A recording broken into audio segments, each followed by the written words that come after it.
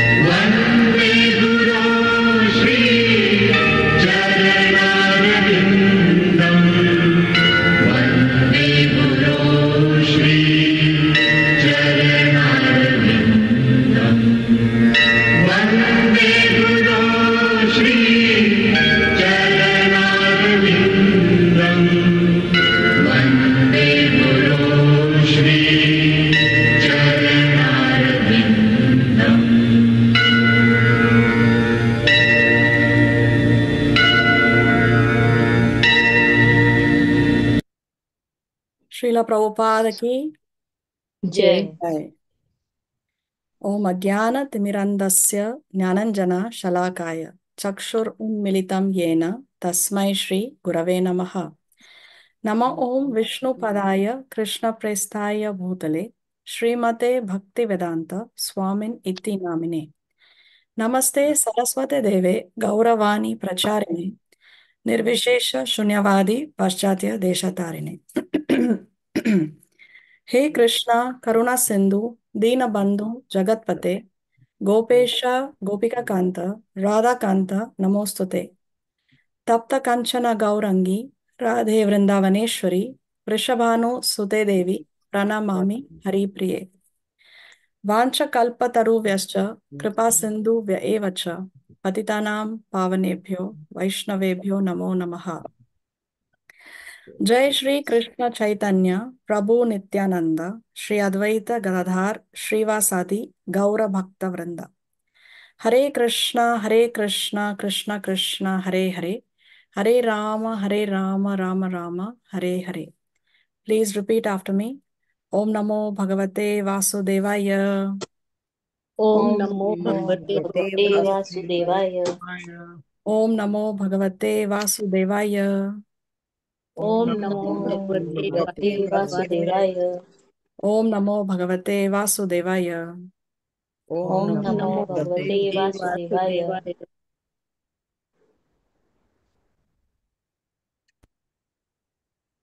Okay, so we welcome all of you to our weekly Bhagavad Gita classes. We have here with us Dipti Adnani. Welcome back, Dipti. Thank you. Then we have Lavina, Auntie Neeta, Ayush, Deepa, Harman Bakshani.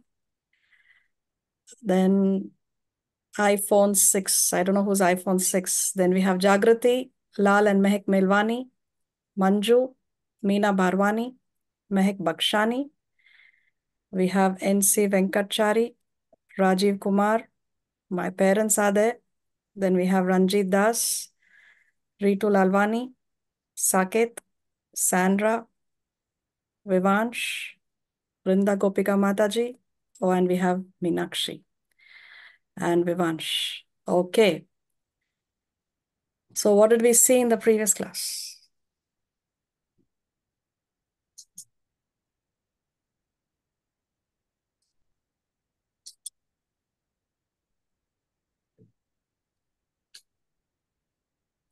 About the Guna.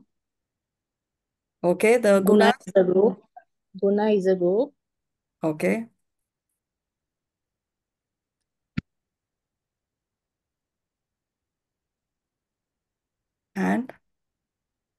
How many gunas are there? Or modes of material nature? 8. How many?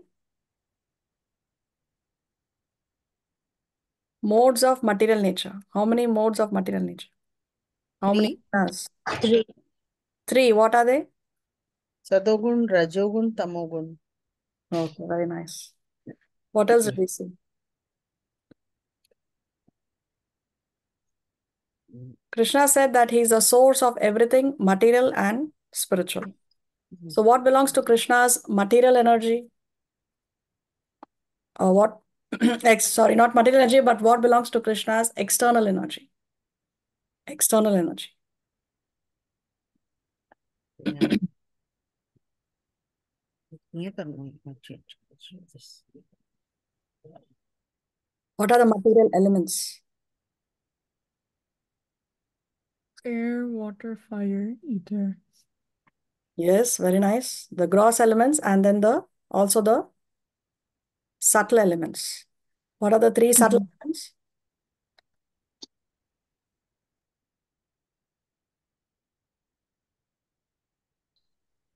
Mind, intelligence, and false ego. Yes, mind, intelligence, and false ego. So Krishna first says that he is a source of material energy, and then he says he's also the source of spiritual energy. So we living entities, we belong to Krishna's superior energy or inferior energy, external energy, internal energy, superior or inferior. We living entities, the jivas. Superior. Superior energy. But then when we are here, we are dominated by the material energy. So see, the superior energy is being dominated by the inferior energy. What is the reason for that? We saw in the previous class.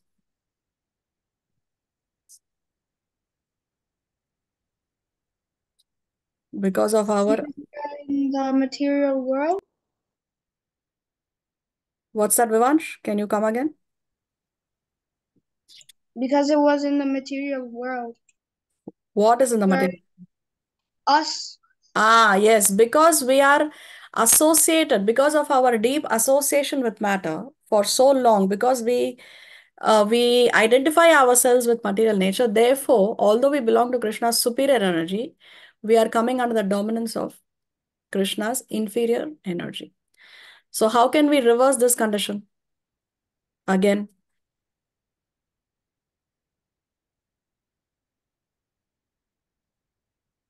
by going to the spiritual world, no.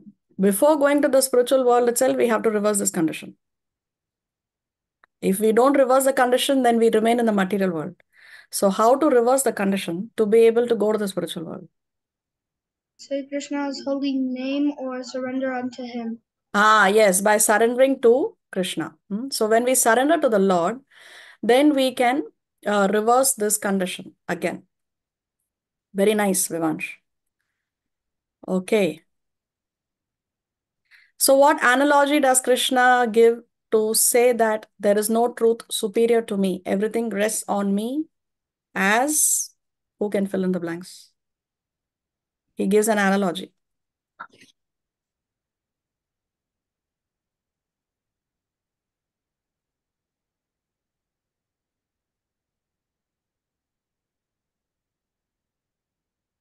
We said that the power of the visible is only an iota of the power of the invisible.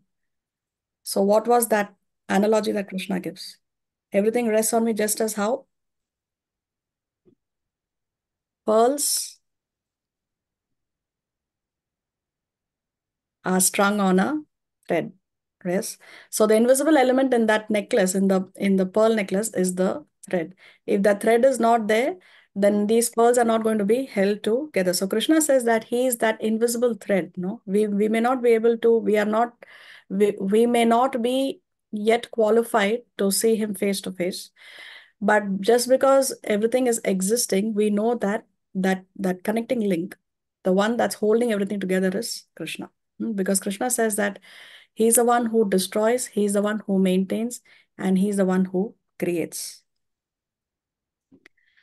Just as another example we can give is food. You may have a table full of very delicious preparations. Yes.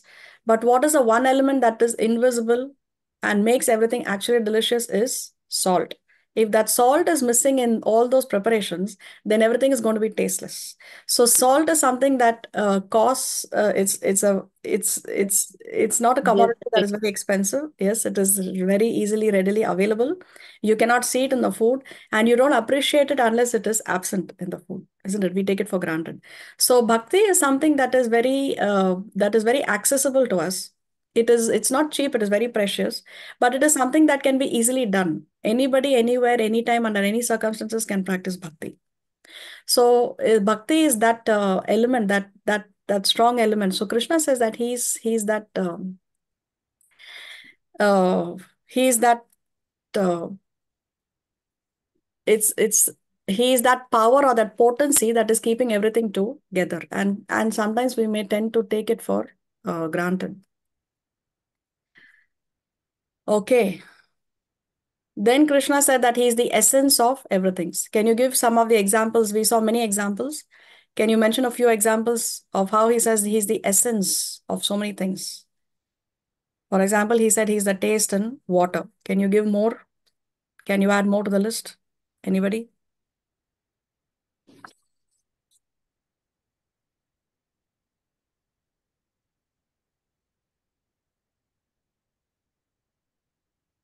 You can refer to the notes. You can refer to your Veda base.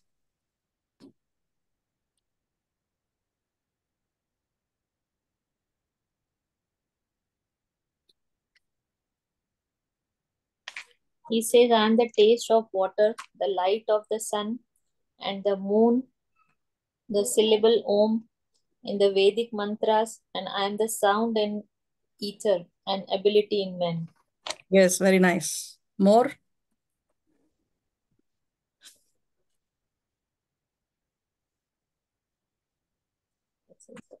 I am the taste of water, the juice to the vegetables. The moonlight gives the juice to the vegetables. Even the syllable Om is none other than Krishna. Yes, very nice. Any more? Anybody wants to add to the list? The light of moon. Yeah, that's already done. Next. After that. Om is created by inside of Krishna and it's non-different from Krishna. Okay. So Om also we've already covered. More essences, I'm saying.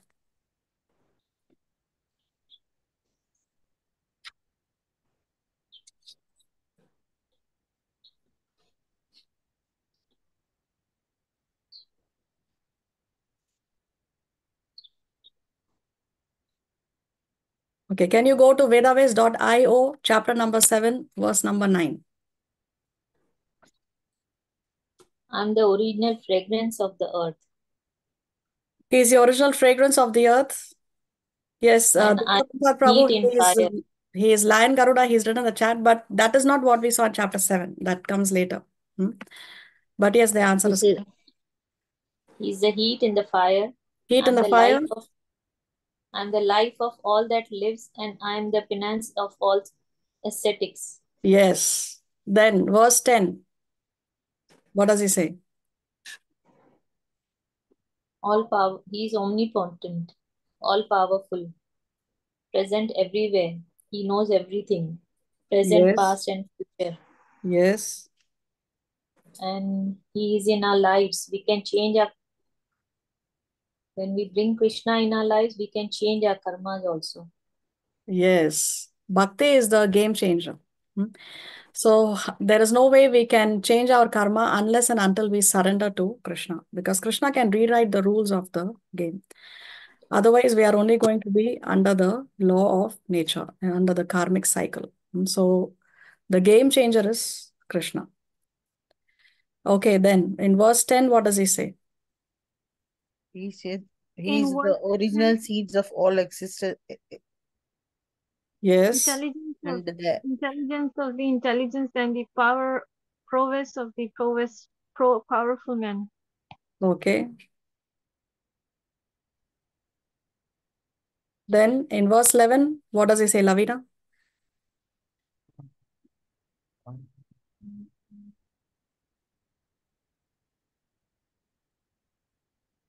He is the strength of the strong and devoid of the passion and desire. And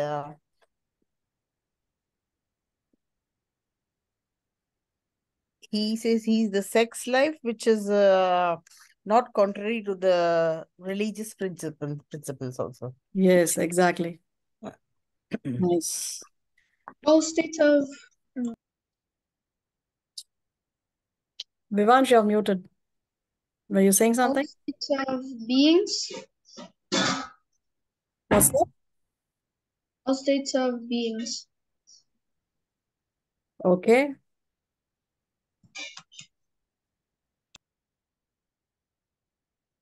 So is Krishna Nirgun Nirakar? Is God Nirgun Nirakar? He is Nirgun. Yes and no. Yes. And He is Nirguna, he is Nirakara. Yeah. So he does not have a form, but he does not have a material form. Material. He has a spiritual form. Spiritual form. Yeah, he is Nirgun. He is without qualities, but he is without material qualities. But he does have spiritual qualities. Now, if somebody argues that you are limiting God by saying that he has a form, how do we answer that question? Sorry, Yes. Hmm? where can I didn't get the question. If somebody argues, let's say we are telling people that God has a form, and the person says no, but if you say that God has a form, you are limiting that person to that form. But actually, God is limitless, formless. So, how do we answer? How do we counter argue? How can we counteract that argument? Mhm.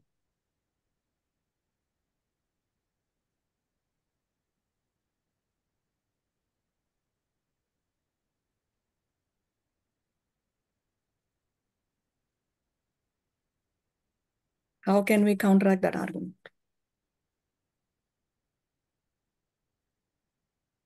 We discussed this in the previous class. Yeah. Mataji, what is the question? If somebody is to tell us that when you say that God has a form, then you're limiting God. But God cannot be limited. How are we going to counter argue? God is limitless and he has some sort of some numbers of opulences. Yeah, so the person is saying that yes, God is limitless. So then how can you say that God has a form? Because when you say that God has a form, the person is arguing that when you say that he has a form, then you're limiting God. You're putting a limit there. But when you say God is formless, then he is Ananta. This is what the person is arguing. And we just show them Bhagavad Gita and Bhagavatam. But And it's written there, and the Vedas and the Shastras. And then we yeah. show them the Prabhupada's ways. So Yeah, but you're in a conversation. Are you going to sit and read the entire Bhagavad Gita, Bhagavatam, and all the Shastras of the person? In a conversation, what are you going to say immediately? okay, Mataji, some clue? Okay, let's wait for somebody else. If somebody else can, because we have already explained this in the previous class. Can anybody recall, or can anybody go through the slides? We have shared the slides in the group also. It's there. Mataji, if we can say, telling them that we can reciprocate a person having a two-handed form. So we can tell them that we can see God, Krishna or God comes in the form of two-handed form, so that we are able to reciprocate. But he's not an ordinary human being. He brings all the spiritual powers and comes. So it is easy to reciprocate that way. Okay, very nice. Okay, full marks, Neha. So yes, we can reciprocate with the Lord because even when we see the Murti and we serve the Murti, we develop attachment to the Murti and the Lord reciprocates even through the deity. I was just reading, okay, we'll come to that pastime later. There is a temple in South India where the deity was reciprocating. We will discuss that later. But okay, yes, the deity or when the Lord comes, appears, he can reciprocate. But when he's only the light or he's Ananta, he's situated everywhere, then the reciprocation or the intimacy relationship can be more challenging. Okay, very nice. But what did we see in the previous class? This was not something that we discussed in the previous class, but of course the answer is correct. But what did we say in the previous class? What is it that limits? Does form limit the Lord? Does form limit anyone? What is it? What is Yes, yes. the criteria? What is it that limits? Our form is limited, but Krishna's form is not limited. No, but the Because point is, what is it that brings limits? Is it the form or something else? What is the criteria for limitation? Something else? Matter. It's the matter. Very nice, Ayush. So what limits is that which is material. Anything that is material comes with limitations, but anything that's spiritual has no limitations. So therefore, when the Lord appears, he is completely spiritual.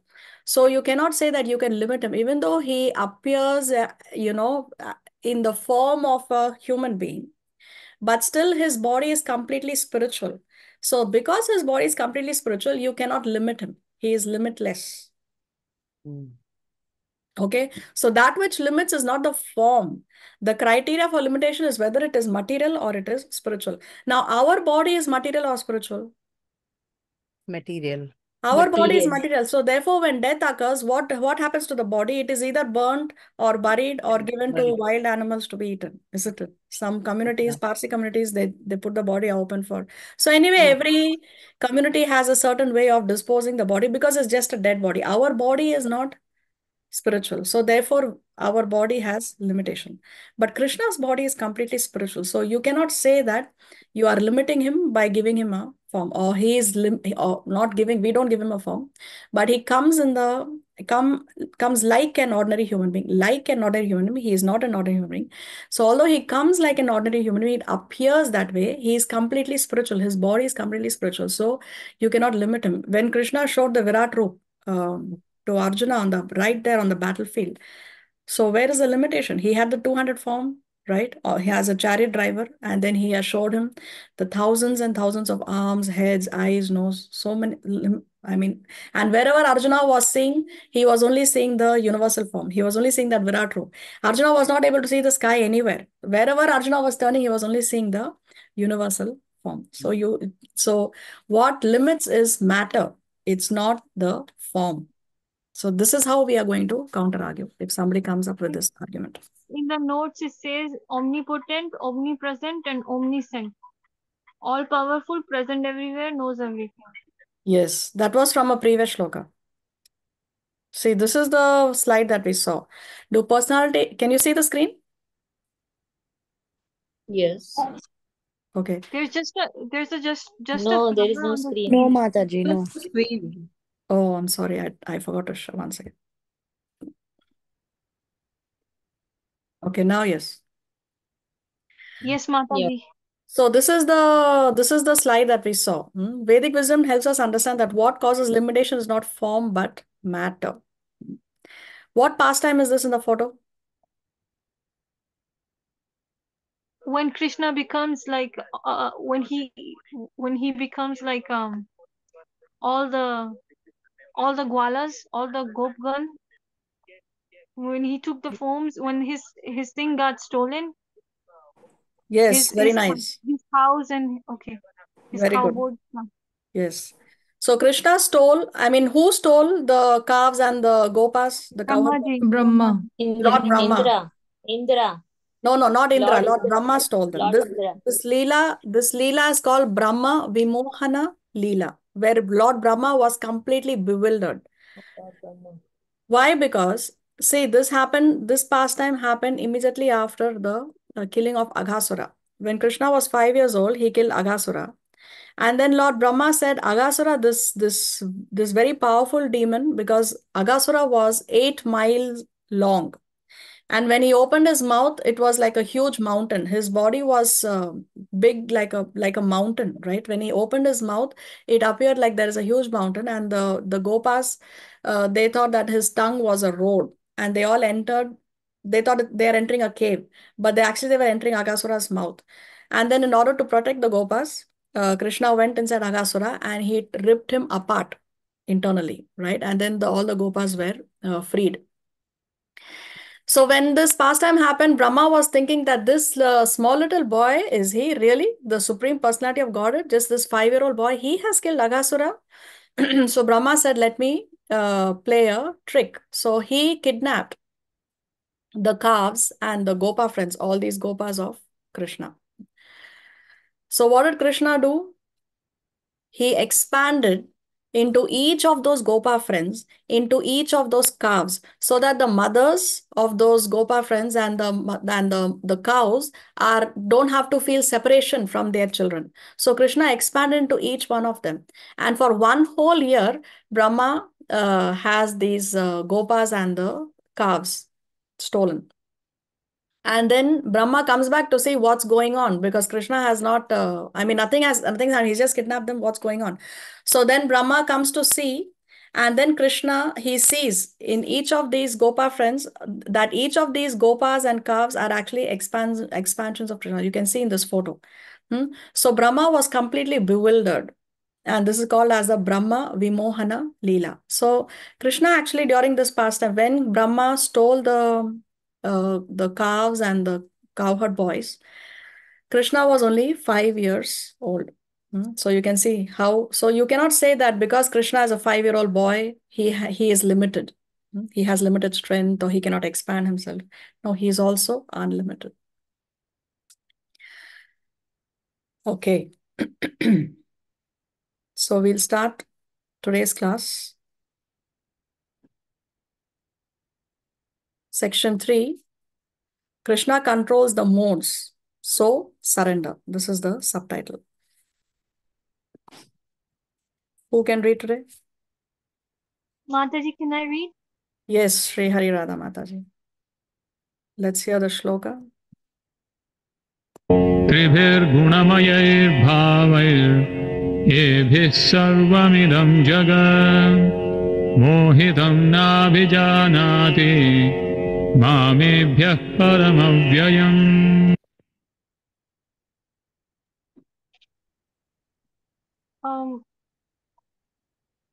Deluded by the three modes, goodness, passion, and ignorance. The whole world does not know me, who am alone above the modes of inexhaustible. Hare Krishna. So in the previous section, Krishna was talking about how he is the essence of everything. So one may say, okay, if he is the essence of everything, then why is it that people do not surrender to Krishna? So what is the reason that people do not surrender? Krishna says, because they are deluded by the three modes. Because they are under the influence of the three modes of material nature. Under the influence of goodness, passion, and ignorance. Because of that, the whole world does not know me. So the reason why people do not surrender to Krishna, although he is the essence of everything, he is the source of everything, is because we are under the influence of the modes of material nature. And then Krishna goes on to say that he is above the modes. So Krishna is above the modes of material nature. He is not within the modes of material nature. And this is the reason why Krishna does not have to follow the rules and regulations that we have to follow. Therefore, people say that, oh, Krishna, people have a problem. Krishna has so many gopis. Why is he dancing with the gopis? Why does Krishna marry 16,108 wives? Why is Krishna instigating war? They will say. Why did Krishna instigate Arjuna to fight the war and cause the death of so many people? Some people say Krishna is a failed politician. They even say he's a failed politician because he failed to prevent the war. So these statements are coming because people are under the modes of material nature. They do not understand Krishna. Krishna is above the modes. He can do what he wants. He writes the rules of the game. Okay. So he does not have to follow the rules and regulations. He's above the modes. And then he says he's inexhaustible. He's avyayam. See, this quote from the Chaitanya Charitamrita, Lord Chaitanya is speaking to Sanatana Goswami. Krishna is the origin of Lord Vishnu. So Krishna is the origin of Lord Vishnu. It's not vice versa. He should always be remembered and never be forgotten at any time. All the rules and prohibitions mentioned in the Shastras should be the servants of these two principles. So in our Shastras, there are so many rules and regulations. Yes, but there are two rules and regulations, which is of whom all the other rules and regulations are servants. What is that? Always remember Krishna. Never forget Krishna. Everything is encapsulated in these two instructions. Lord Chaitanya is saying this to Sanatan Goswami.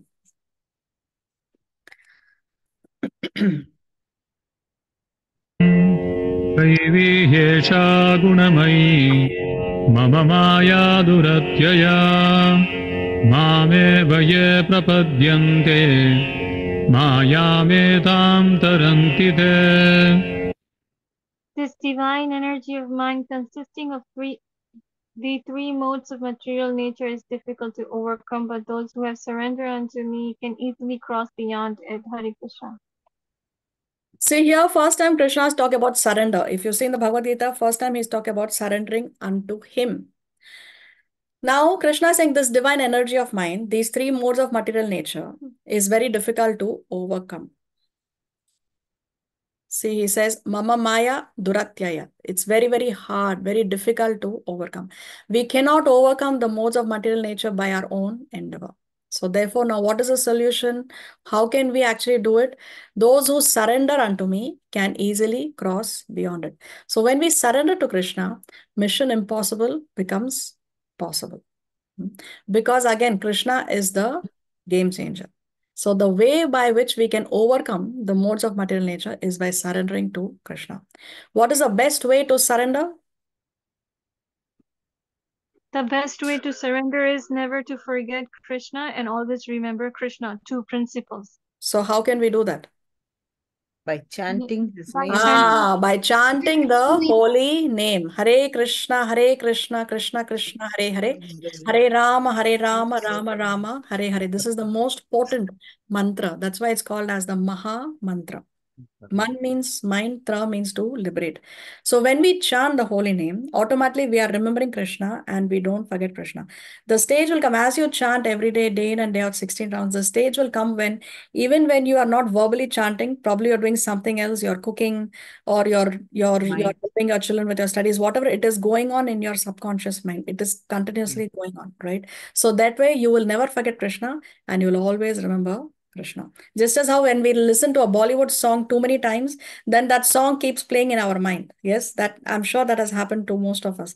So when we chant, instead of listening to material sound vibration, instead when we chant and we put the spiritual sound vibration in our ears, then that keeps on playing in our mind. So that way we never forget Krishna and we always remember Krishna. So the best way to surrender is to chant the holy name. So the way to overcome, so Krishna is presenting the problem. He's saying, yes, the problem is this, you cannot overcome. It is very, very difficult. Mama Maya Duratyaya. But how to solve this problem? He's also giving us the solution. By surrendering, we can very easily. So that which is so difficult can be very easily done by surrendering to Krishna.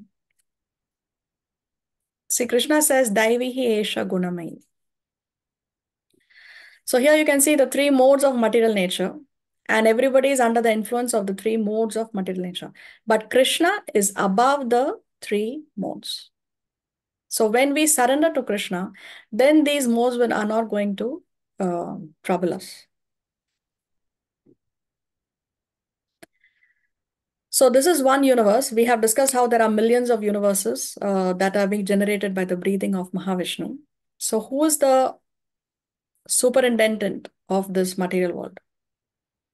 Superintendent in charge. Krishna. Oh, Vishnu. Durga, Ma Durga. Yes, Yeah, Durga. Durga. Yes, she is the superintendent of the material world.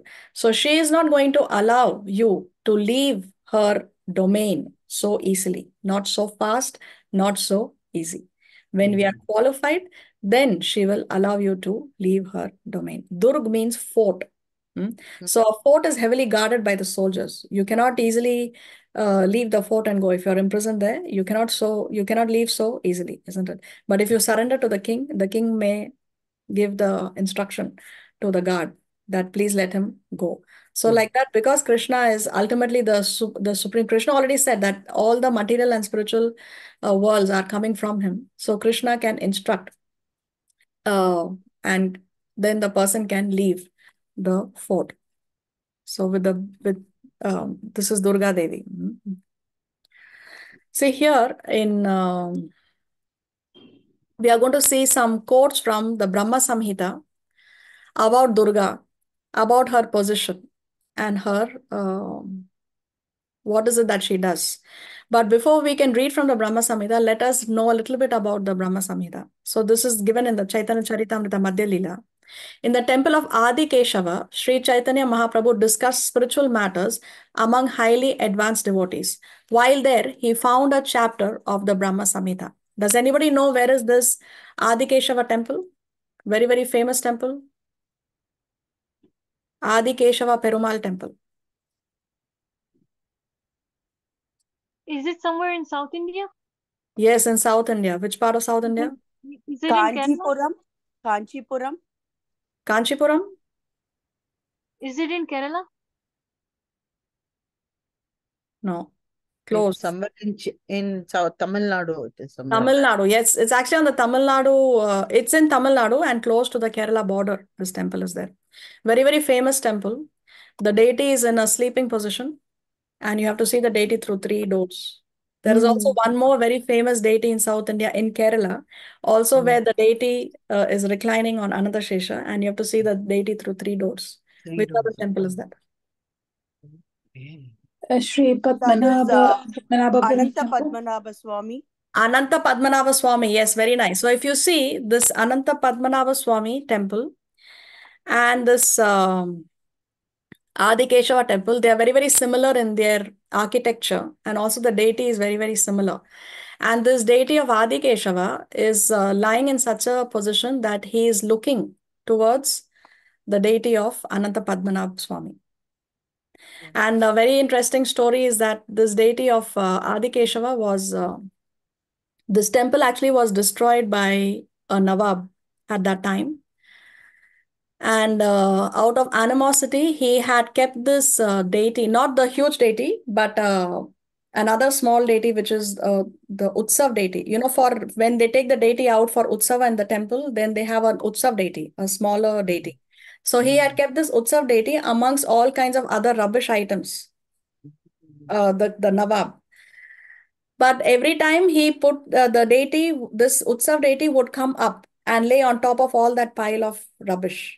And every time he would put the deity down and put other rubbish items on top, again the deity would come up and sit on top. So then what the Nawab did was, he tied the deity down. He chained the deity by drilling 2 holes on the pedestal of the deity and he chained the deity. After that, the Nawab's wife fell very sick and she was not able to tolerate the pain that she was going through. And then the deity appeared in the dream of the temple priest. And he said that, please tell the king that if he restores the deity back to the temple, then the wife will be cured of her disease.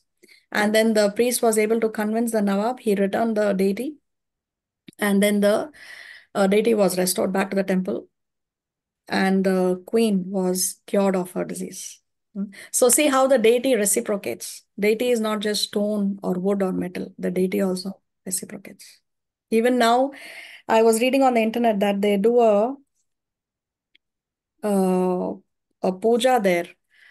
Because then the king, he donated some paraphernalia for the Lord and he instituted, he sponsored an annual puja for that deity. And even today for 21-day period, that puja is done. And that has I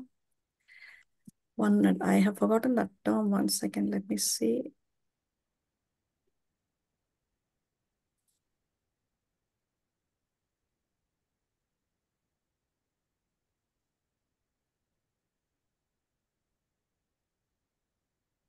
It is called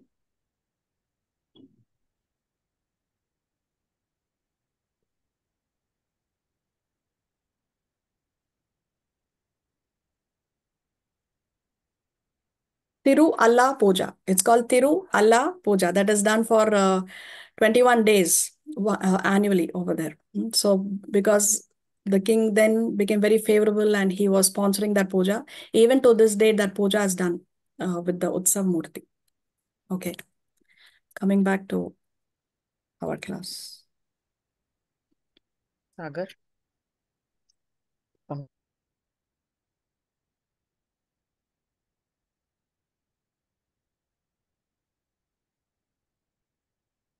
Okay, so here it was in this temple of Adikeshava Perumal temple that Lord Chaitanya Mahaprabhu found this particular chapter of the Brahma Samhita. Actually, Brahma Samhita has 100 chapters, and he happened to find the 5th chapter in that temple.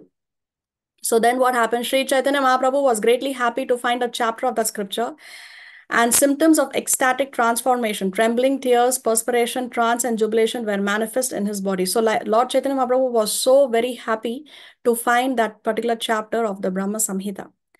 There is no scripture equal to the Brahma Samhita as far as the final spiritual conclusion is concerned. Indeed, that scripture is the supreme revelation of the glories of Lord Govinda, for it reveals the topmost knowledge about him.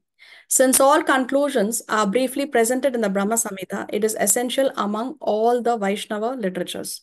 Sri Chaitanya Mahaprabhu copied the Brahma Samhita, and then with great pleasure, he went to a place known as Ananta Padmanabh. So after Lord Chaitanya, this was during Lord Chaitanya's tour. If you go to your Veda base and go to your Chaitanya Charitamrita Madhya Lila chapter 9, you can see how Lord Chaitanya Mahaprabhu has visited all these different holy places. So after he visited the Adikeshava temple and he found the Brahma Samhita, he copied it out. Then he went on to visit the Ananta Padmanabh temple. So much about the Brahma Samhita. So here in this Brahma Samhita, Lord Brahma is explaining the position of Durga Devi. So he says lowest of all is located Devi Dham, mundane world. So this material world is called as Devi Dham because Goddess Durga is the fortress of this material world. So therefore it is called as Devi Dham. Next above it is Mahesh Dham. Now who is Mahesh? Shiva. Lord Shiva. Shiva. So Lord Shiva is between the material and the spiritual worlds. Above the material world is the abode of Lord Shiva. So that abode is between the material and the spiritual worlds. And above them all is located Krishna's own realm named Goloka. So above Mahesh Dham is Krishna's realm called Goloka. Then Lord Brahma says, I adore the primeval Purusha Govinda, who has allotted their respective authorities to the rulers of those graded realms. So Krishna has allotted different authorities, different devatas for different functions. The eternal potency of Maya, who is of the nature of the shadow of the Chit potency, is worshipped by all people as Durga. So this external potency, so Durga, see actually there are two Maya Devis. One is Mahamaya and one is Yoga Maya. This Durga Devi here is Mahamaya. She is in charge of the material nature and she is actually an expansion of Yoga Maya. Yoga Maya is in the spiritual world. And Yoga Maya's function is to take the living entities closer to Krishna. Because what Yoga Maya does is she makes you forget that Krishna is the supreme personality of Godhead. So when you forget that Krishna is a supreme personality of God, for example, all the residents of Vrindavan or Mother Yashoda, they are all under the influence of Yoga Maya. Now, why does Yashoda have this very intimate relationship with Krishna? Why? How is it possible that she's able to chase Krishna with that stick and she's able to punish Krishna and Krishna is crying and she's thinking that Krishna is my Lala, Krishna is my son? Is because she's under the influence of Yoga Maya who makes Yashoda forget that Krishna is the supreme personality of Godhead. If Yashoda was to remember that this Krishna, my son Krishna, is actually the supreme personality of Godhead, she will not be able to relish those sweet pastimes, sweet leelas with Krishna. Even Krishna will not be able to enjoy those pastimes because there will be always that reverential element, no, the element of respect, that formality will be there in the relationship. So even the residents of Vrindavan, the Gopas, somebody is riding on Krishna's back. Krishna is eating from the tiffin box of his friends. Can we do that? Can we eat something and give Krishna to eat? We cannot do that, right? Because we are not on that level. But Krishna, he's eating from the tiffin box of his friends. Somebody's riding on Krishna's back. Krishna is riding on somebody's back. So all this intimacy is there because Yoga Maya makes them forget that Krishna is the supreme personality of Godhead. So her job, Yoga Maya's service is to take people closer to Krishna by making them forget that Krishna is God. But Mahamaya tempts us with so many things, and she takes the living entities away from Krishna. So Durga Devi, who's functioning in the material world, she brings in obstacles and hindrances and temptations so that we can forget Krishna and we can move away from Krishna. So this Durga is actually Mahamaya. The creating, preserving, and destroying agency of this mundane world. I adore primeval Purusha Govinda in accordance with whose will Durga conducts herself. So Durga is conducting herself under the will of Govinda. Who is saying this? Who is saying this?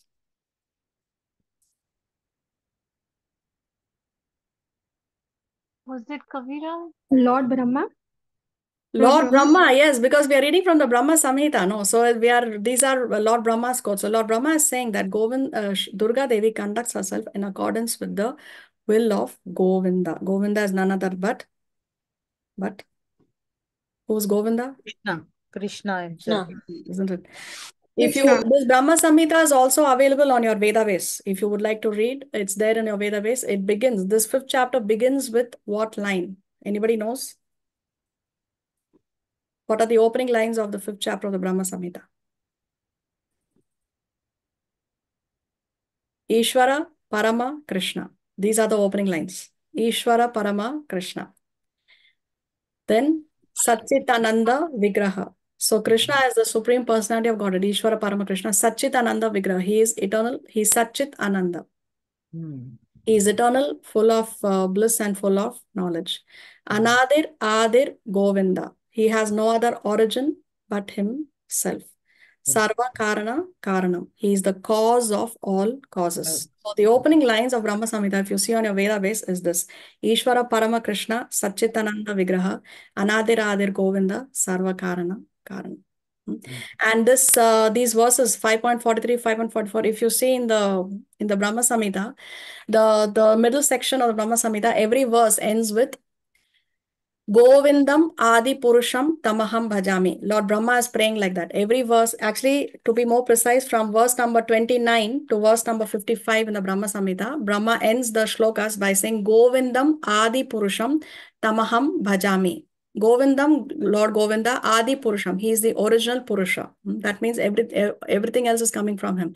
Govindam Adi Purusham Tam Aham Bhajami. I offer my respectful obeisances unto you. Tam Aham Bhajami. Lord Brahma is praying like that. So very nice. This Brahma Samhita was actually translated by Srila Bhakti Siddhanta Saraswati Thakur, the spiritual master of Srila Prabhupada. See here, Srila Bhakti Siddhanta Saraswati Thakur writes in the purport, the aforesaid presiding deity of Devi Dham is being described. The world in which Brahma takes his stand and hymns the Lord of Goloka is Devi Dham, consisting of the 14 worlds. So we know there are 14 planetary systems. And Durga is its presiding deity. Durga is possessed of Durga, which means a prison house. When Jivas, begotten of the marginal potency, Tathastha Shakti, forget the service of Krishna, they are confined in the mundane prison house, the citadel of Durga. So what do we mean by marginal potency or Tathastha Shakti? We saw previously that we belong to Krishna's superior energy.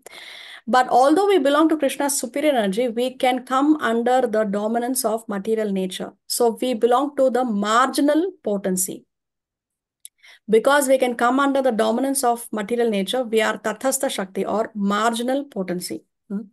The wheel of karma is the instrument of punishment at this place. So in this material world, the wheel of karma is the instrument of punishment. The work of purifying these penalized jivas is the duty devolved upon Durga. So Durga's service is to purify those jivas who have been misbehaving. She is incessantly engaged in discharging the same by the will of Govinda. When luckily the forgetfulness of Govinda on the part of imprisoned jivas is remarked by them by coming in contact with a self-realized soul. So when we come in contact with a devotee, then their natural aptitude for the loving service of Krishna is aroused. Durga herself then becomes the agency of their deliverance by the will of Govinda. So where our natural aptitude for loving service. So that's why Srila Prabhupada said that Krishna consciousness is not a natural imposition on the mind. It's not it's not an artificial imposition on the mind. It is our natural state. So that natural state is aroused by coming in contact with devotees. So then what happens? Then Durga herself, she becomes the agency for our deliverance by the will of Govinda. So it behooves everyone to obtain the guileless grace of Durga, the mistress of this prison house, by propitiating her with the selfless service of Krishna. Okay, Harman, you have raised your hand. Yes, I had a question. So you had said that we are part and parcel of the superior energy, correct? Yes. But at the same time, we can be driven by the inferior energy.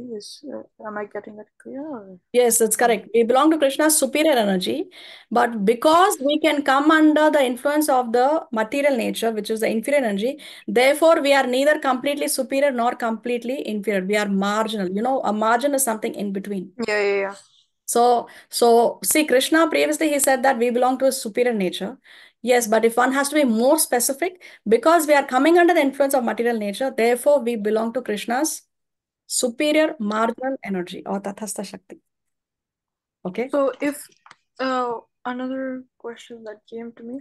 So if we surrender to Krishna, that that marginal energy wouldn't convert it to just the superior energy. No, the thing is, we will always be Tathastha Shakti because we will always have our free will. That free will always going to be there. And we can anytime always use our free will and again come under the influence of material nature. Okay. Thank you so much. Hare Krishna. Welcome, Hare Krishna. So Krishna, sorry, a question. So Krishna has both this superior quality and the inferior quality. Yes. So, okay, with our freeness, we are selecting the inferior. Okay. Exactly. We choose because Krishna doesn't force. Okay. Why? Because if Krishna is going to force, he can make the whole world Krishna conscious and get us back in spiritual world just like that, isn't it? In one flash. But Krishna doesn't force us. We have to desire it. Otherwise, we will become robots. Krishna doesn't want robots, right? The relationship is based on love. If I put a gun on somebody's head and say that you love me, the person may say that he loves me, but does he really love me? No, because it's under fear. He's saying, isn't it? So therefore, this is love is something that is voluntary. We have to desire it. So that's therefore we always have that free will. We always have that free will, whether we are in the material world or in the spiritual world. Internal feelings. Yes, we have to desire it. Thank you. You're welcome.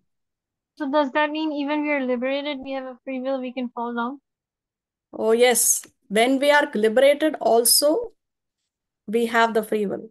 But of course, Krishna promises in the Bhagavad Gita that once we go back to the spiritual world, we will not come down again.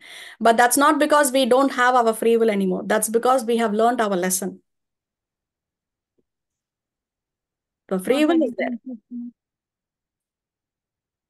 Okay, so see this, as we discussed, this is Devi Dham. Then this is Mahesh Dham. Are you able to see when I zoom it? Yes. Yes, Mataji. Okay, so see, this is the universe with, there are many universes, many bubbles that are coming from the body of Mahavishnu. Here. So this is one universe with the 14 planetary systems, and you can see Durga Devi here. The topmost planet among the 14 planetary systems is Lord Brahma. And then here you can see Kailasha, which is Mahesh Dham. He's in between. And then here you can see Vaikuntha Loka. These are the Vaikuntha planets, where the Lord is residing in the four-handed Narayan form. And then here we have Goloka.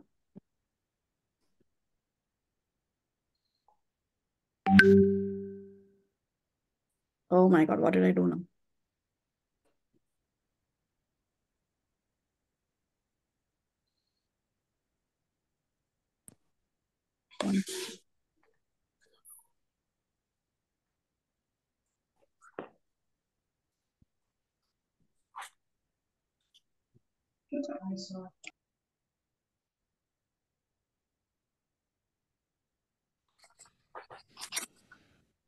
Okay, so here you can see Durga Devi is taking instructions from the Lord as to what is her function. She has 10 hands. This picture doesn't show her 10 hands, but the Brahma Samhita describes how she has 10 hands.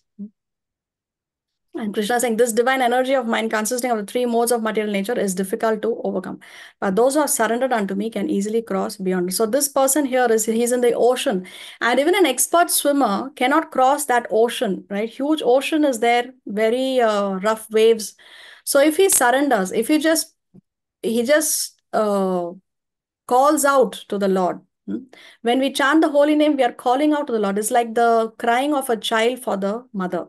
So when the child is crying, the mother will drop whatever she is doing and she will go to see what the child is doing. So when we cry out to the Lord, when we call out to the Lord, when we reach out to the Lord, when we surrender to the Lord, then He is here to take us out of this ocean. Very, very easy, isn't it?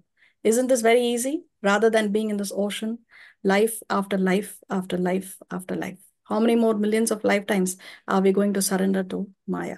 At some point, we need to take a decision that no more surrender to Maya. I want to surrender to Krishna. But isn't so that it's very rare? So surrender soul that really surrenders is rarest to the rarest? Yes, it's the rarest of the rarest. That's exactly what Krishna is going to say in this next section.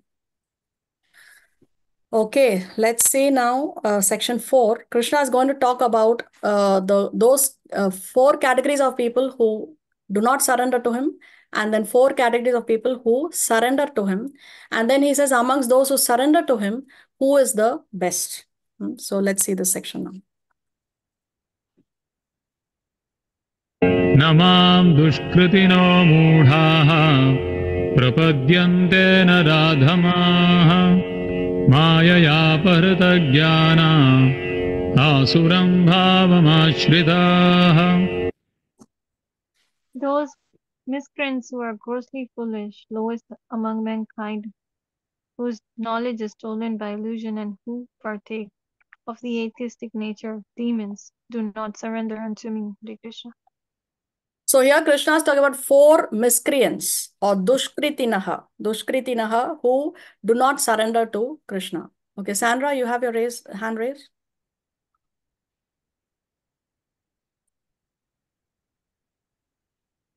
Sairam, Hare Krishna Mataji. Hare Krishna. I have a question about surrender. It is a grace of Krishna, the fact that we can surrender to Him. Is it the grace of Krishna that we can surrender to Him? Yes, yes, it is only by the grace of Krishna that we can surrender to him. So how to invoke that grace is by desiring it. See, the sun, the sun is there shining for everyone. So Krishna's grace is always there for everyone. The sun is shining for everyone. But if I decide to lock myself in the room, yeah. So then it is my fault, right? I need to desire to go and take some fresh sunlight, some fresh air. So I have to go out of my dark room. So like that, the living entity has to desire that, yes, I want to take the grace of Krishna. So that desire, how do we express that desire? By chanting the holy name. Actually, there are 9 items of devotional service. Shravanam, Kirtanam are the first 2, the most important. Shravanam and Kirtanam, hearing and chanting. So when we chant, we also hear. Yes, so even if we have that desire, even if we have that sincere desire, but devotion doesn't arrive. It will come. It will most come. of the time. No, many of the times we chant like automatically, no, like mechanically. Yes. So yes. living in a devotional life is not our decision. It's really a blessing, no? Yeah, so that's why Krishna says, you do your best. Okay. Okay, because see, Krishna, there is a verse in chapter 9 where Krishna says, I carry what you lack and preserve what you have. So when we are lacking devotion, but we are trying our best, right? It's not that I mean, it's not that one is, Now, we are all materially conditioned, right? We are all raised in a certain way. We have our material conditionings that are coming from the previous lifetime. So there are so many factors that we are going to, that one needs to consider. Now, Yeah. keeping all that on one side, if we sincerely try, then what we are doing is we are cleaning the mirror of the heart. Just like you have a mirror and dust has accumulated. Now, how many years the mirror has not been cleaned, depending on that is the accumulation of dust on the mirror. So we have crossed through so many millions of lifetimes. There is so much of impurity in the heart. What we do is when we start chanting, even though in the beginning it is mechanical, we may not like it, it is boring, but still we do it because we have to do it. Now, let's say one is doing that, there is no love, there is no emotion, but one is just doing it mechanically, as you said. But we are starting to clean the dust from that mirror. Now, as we go on chanting, we are cleaning that mirror more and more and more. And now the day will come when the heart is completely purified and we are chanting out of love for the Lord. Now that the mirror is completely clean, we can actually see our image very, very clearly, right? So then we realize what is our constitutional position, and then that love. So it will come. It will come with time. It's not a And so, process that is done overnight. and so Mataji, it could happen as well that you arrive to that level of supreme love for Krishna and you are in his presence most of the time. And then suddenly the mirror get dusty again, or maybe you fall, or maybe even if you continue with your practice, but nothing is happening, and the practice became mechanical again. Isn't that kind of a state is supposed to happen as well? That kind of lost.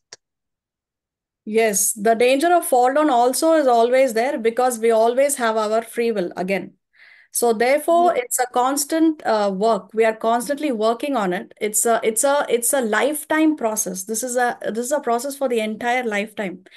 So what can we do to prevent a fall down? If we want to ensure that we do not fall down, we have to ensure that we are in the association of devotees. That is of utmost importance.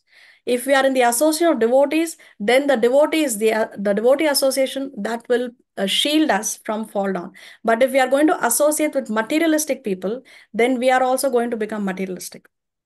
So there are so many other things that we can do that will favor our spiritual life. And see, there are two rules. Whatever is favorable for your Krishna consciousness, you accept. Whatever is unfavorable for your Krishna consciousness, you reject. That's all. If we can just keep these two things in mind, anything that comes across, we ask ourselves the question, is this good for my Krishna consciousness? Yes, then go ahead and do it. Is this not favorable for my Krishna consciousness? So just reject it. So if we can keep this in mind, then we can prevent a fall down. Okay. Thank you, Hare Krishna. Hare Krishna.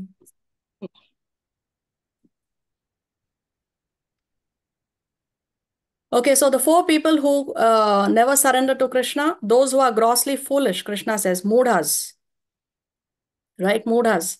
Then who are lowest among mankind, the Naradhamas, whose knowledge is stolen by illusion, Mayaya, Paharta. Then those who are atheistic or Mayaya, Paharta, Jnana is knowledge is stolen by illusion, I'm sorry, and Asuras are the demons, the atheistic nature of the demons. So these four people, Krishna says, they never surrender to me. Now let us analyze here. We have 1, 2, 3, 4. 4 personalities. Which of these four is a mudha, foolish? There's one with a sack, one who's committing a murder. There is a scientist here, and there is a dictator here. So who is mudha amongst these? The dictator. Foolish. Huh? The dictator. The dictator. Why? Because a dictator in this case, like I'm gonna use an example, like in the Romans time, in ancient Rome, the Julius Caesar was very strict, and Julius Caesar was grossly foolish. And those who are grossly foolish are people who do not surrender unto Krishna, but also dictators as well. Okay. So what we'll do is we will read the description of these 4 categories of people and then we'll come back to the picture and analyze. Okay. So let's read about the mudas. So mudas are grossly foolish, working like hard-working asses or beasts of burden. So the mudas are those people who are attached to the fruits. They are fruitive workers who want to enjoy the fruits of their labor by themselves and do not want to part with them for the supreme. So they work hard day in and day night and they want to enjoy the fruits of their labor themselves. Okay. Then now the muda does not know for whom he should work. So he does not know for whom the person should work. He is just working like an ass. Just like an ass works hard for his master, but does not know for whom he works so hard. Now, in India, you have the washermen. What they do is they collect the dirty clothes for the people. They load them on the back of the ass, and then they take the ass with that heavy burden of clothes to the river, and then the clothes are washed, and then they are again loaded back onto the donkey's back, and they are brought back. So this ass is working hard day in and day night. And what does the owner do? He just gives the ass some grass to eat. So this ass is working hard day in and day night, and he's getting some grass in return. He does not realize that he can get that grass anywhere. He does not have to depend on that owner to eat that grass. He can get that grass anywhere and he can live, right? So asses are those people who are working hard like the asses or the donkeys.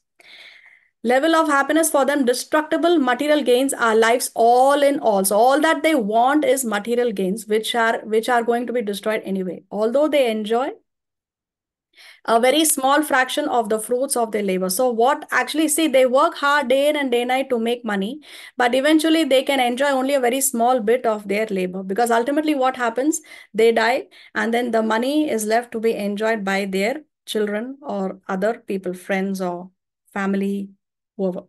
Okay. So Mudas work hard, but sleepless nights. They have no time for food. He suffers from ulcers, indigestion, etc. Similarly, an ass is satisfied by filling his stomach by a bundle of grass, sleeping for a while under the fear of being beaten, and satisfying his sex appetite at the risk of being repeatedly kicked by the opposite party. So the asses, so what does this mean? Satisfying his sex appetite at the risk of being repeatedly kicked by the opposite party. When the male donkey approaches a female donkey for union, then the male donkey is actually kicked by the female donkey in the face, right in the face. So this is what the sentence means. Then there is no time to hear for immortality of the soul. So these mudas, these grossly foolish, hardworking asses, they have no time to hear about spirituality, because they just want to work hard, collect money, collect money, collect money. They don't sleep well, then they lose their health, and eventually they die without any realizations. And then the money is left to be enjoyed by others who have not even worked hard for that money. So these are the mudas. Now tell me, who's a muda in this picture? He's carrying the load on his back. Yes, this person here is a muda, working hard, isn't it? Now let us see Naradhama. So this is a choice that we need to make. Do we want to become donkeys like this, or we want to become devotees like this? This is a choice that we have to make. Then Naradhamas, lowest of mankind. Nara means human being and Adhama means lowest. So Naradhamas are the lowest of mankind. Now, who are these Naradhamas? Naradhamas are those people who are socially and politically developed, but they have no religious principles. So they are uncivilized. The civilized people, they have regulated principles of socially, politically, and religiously. So they are civilized. But Naradhamas are uncivilized because they may be socially and politically developed, but they have no religious principles.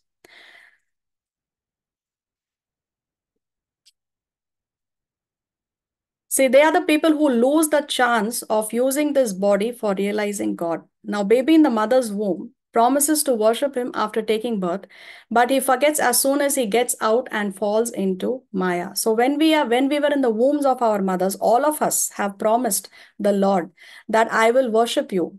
I will behave, I will worship you.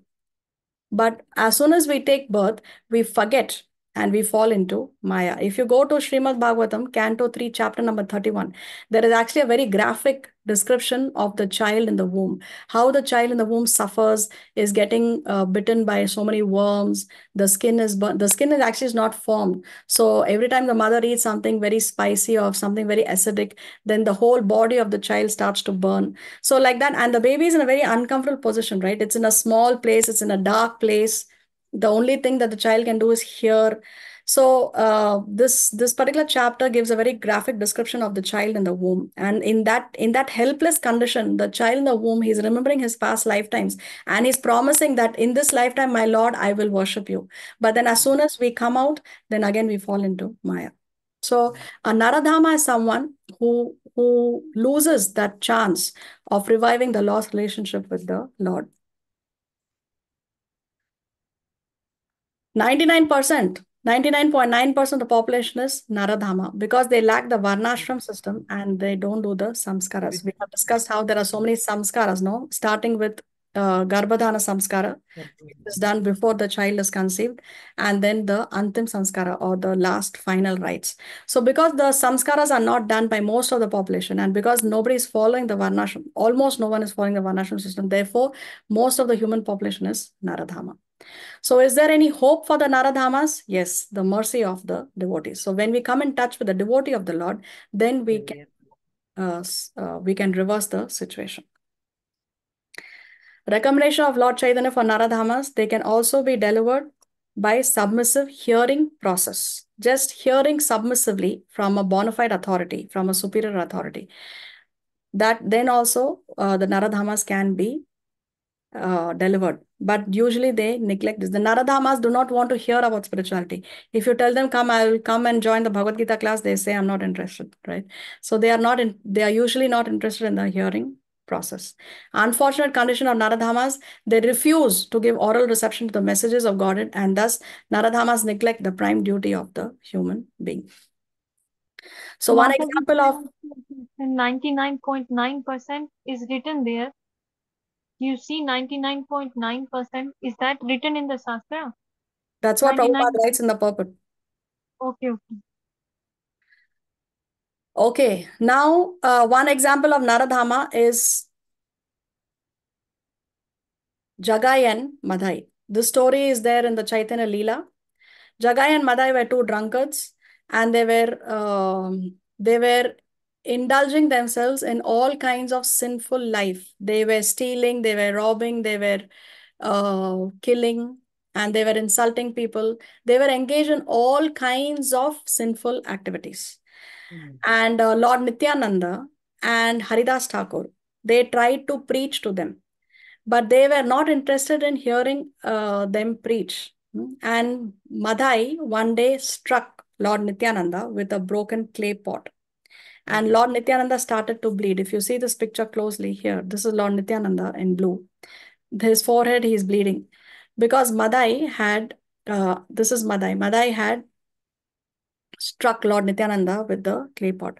As soon as Lord Chaitanya, in the golden dhoti, as soon as Lord Chaitanya came to know that Lord Nityananda has been struck, he reached that place and he invoked his Sudarshan Chakra to kill Madhai. You can see that Lord Chaitanya is invoking his Sudarshan Chakra. Actually, this incarnation of Chaitanya Mahaprabhu was not meant to raise any weapons. He did not use any weapons.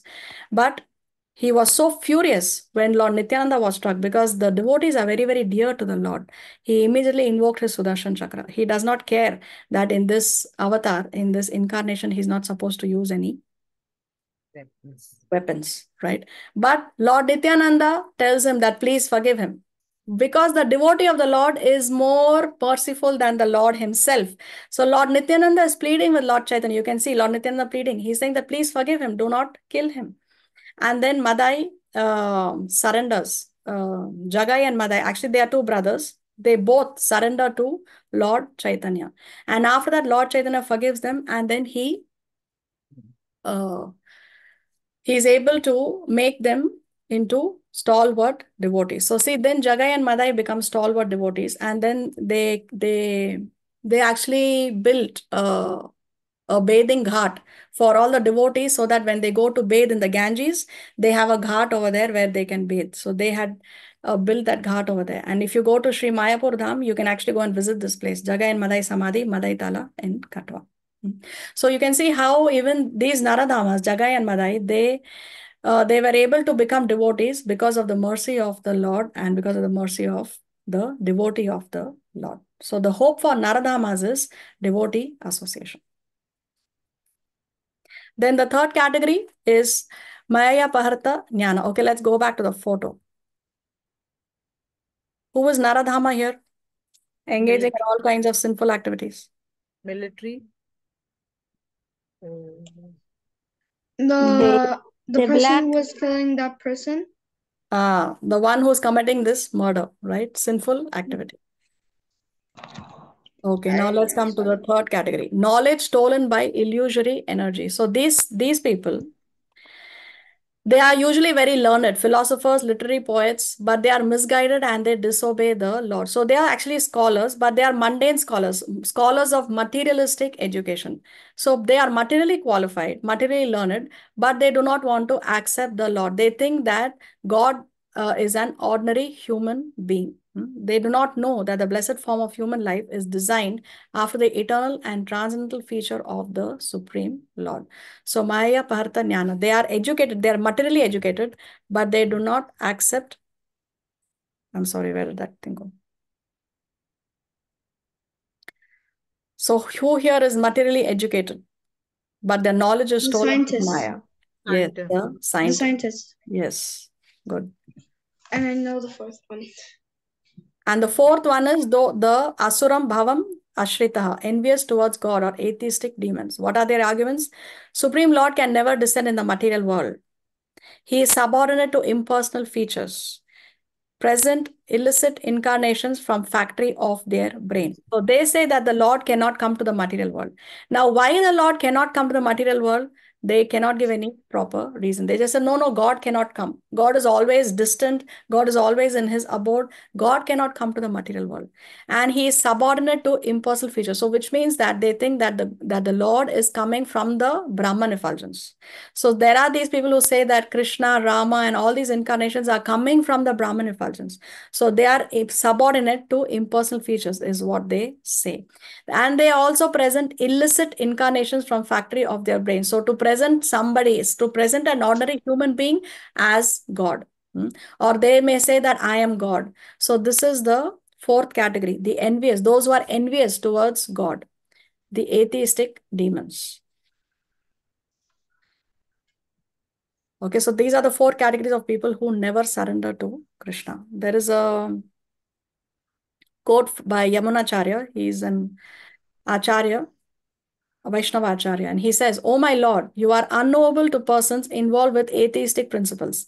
Despite your uncommon qualities, features, and activities, despite your personalities being confirmed by all the revealed scriptures in the quality of goodness, and despite your being acknowledged by the famous authorities renowned for their depth of knowledge in the transcendental science and situated in the godly quality." So in spite of all this information, in spite of Shastras saying it, in spite of great authorities acknowledging the Lord, still these people will not acknowledge the Supreme Personality of Godhead. So this is the fourth category. We'll stop here. In the next class, we will continue and we will see who are the four categories of people who do surrender to Krishna. So that is for next time if Krishna so sanctions. Srila Prabhupada ki jai. Jai. Thank you, Mataji. Koti Koti Dandavat Pranam. Jai Shila Prabhupada. Jai Thank Jai Pataka Maharaj ki jai. Jai Shri Mataji ki jai. Thank you. Thank you, Mataji. Vrinda Gopika Mataji. Thank you. Appreciation. Thank you, Mataji. Thank you. Thank you, Mataji. Hare Krishna. Hare Krishna. Thank you. Hare Krishna. Hare Krishna. Hare Krishna. Okay, so do we have any questions?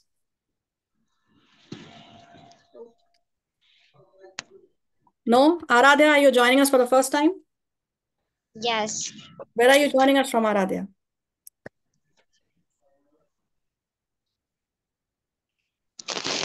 Where are you, Aradhya? Huh? Where are you located? Where do you live? We can't hear you. Okay. Are you in the group, WhatsApp group? Okay. All right. Okay, then. See you all next week if Krishna so sanctions. Until then, have a nice week in Krishna consciousness. Vancha kalpataru kripa sindhu vevacha patitanam pavanebhyo vaishnavebhyo namo namaha. Srila Prabhupada ki jai. Srimad Bhagavad Gita ki jai. जय श्री श्री राम माता जी की जय, जय जय कथा महाराज की जय। Thank you माता जी, कोटि कोटि दंडवत प्रणाम। हरे Krishna. Hare Thank Krishna, you. Mata. Thank you. Hare Krishna. Hare Hare Krishna, Mataji. Sanam. Thank Hare you. Krishna. Hare Krishna. Hare Krishna, Srinama. Thank you. Hare Krishna. Hare Krishna, Mataji.